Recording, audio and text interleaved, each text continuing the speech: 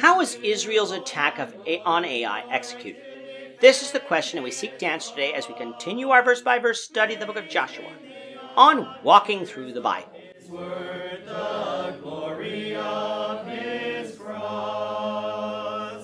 Today we're going to be discussing Joshua 8 verses 9 to 17, but before we do, let's read the passage. If you have a Bible with you, turn to Joshua 8 verse 9, but if you don't have a Bible, don't worry, just follow along with us on the screen. The version that we'll be reading from is the New King James Version. So Joshua 8, beginning of verse 9. Joshua therefore sent them out, and they went to lie in ambush and stayed between Bethel and Ai, on the west of Ai. But Joshua lodged that night among the people.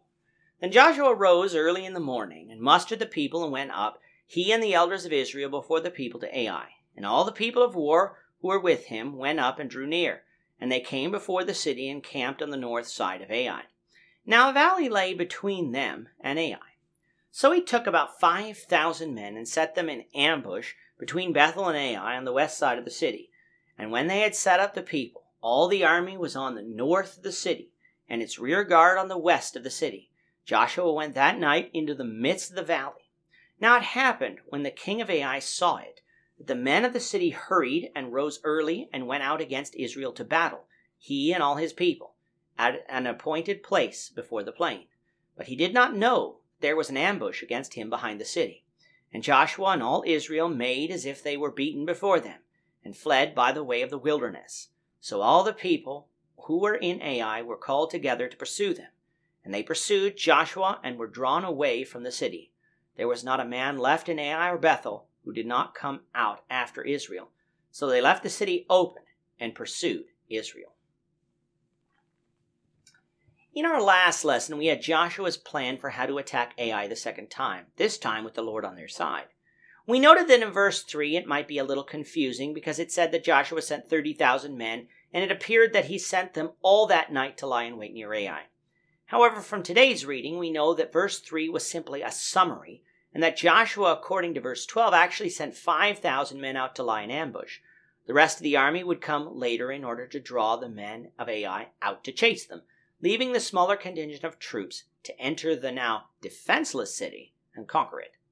Coming to verse 9, we find that the place where the ambush would be is between Bethel and Ai, on the west side of Ai. Our map has labeled in purple the place of the ambush. Joshua, though, wouldn't be with the ambush. In fact, he didn't even travel with them, but lodged that night among the people.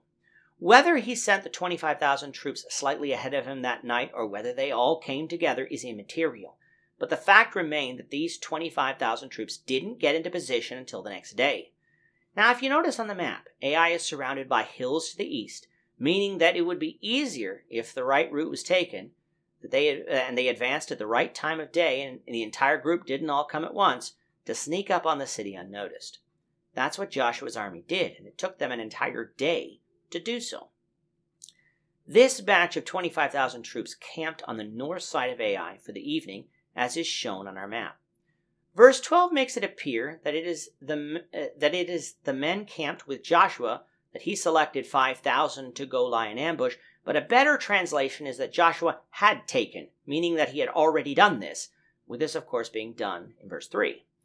Now what we need to know is that between the camp of Joshua and the camp of those on the west of Ai was a valley, meaning that anyone in the valley could be noticed by the city, something that will be important in just a few moments.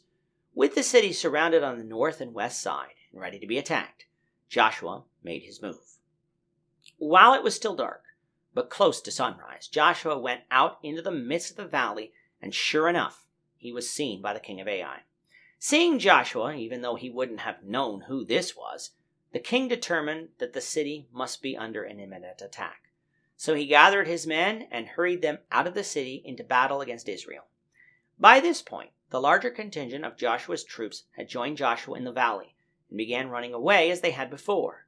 We're going to find that the city of Ai only totaled about 12,000, including women and children, so the number of troops that went out against Israel would have been much less than that. But seeing as how they were successful the last time, and seeing as how these men were already running away, the men of Ai were confident they would be victorious. Little did they know that by leaving the city defenseless, they had fallen right into Joshua's hand. We're going to see the completion of this battle, the Lord willing, in the next lesson. With that, our time is up for today. The Lord willing, we hope you'll join us for tomorrow's discussion of Joshua chapter 8, verses 18 to 29, as we continue our walk through the Bible, one verse at a time. Thank you for watching today's episode.